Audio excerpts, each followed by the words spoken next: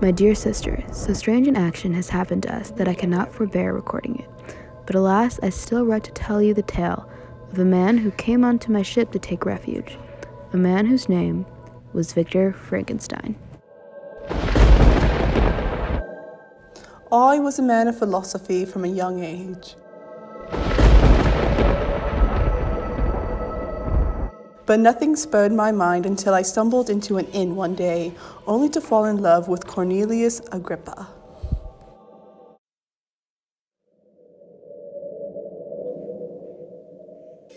No one felt as passionate as though I was, and no one wanted to believe I was capable of producing life from death. And so I lay tirelessly at night spurring up ideas. I acquired every material I needed.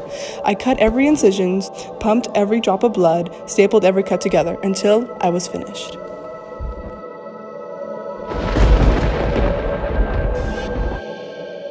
My entire life revolved around creating life out of nothing. That and the woman I loved, Elizabeth, my cousin.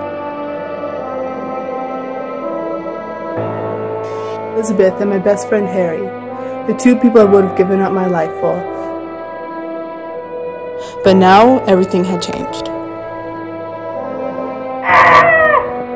I would have given up my entire life if I could have gone back and stopped myself from creating that thing.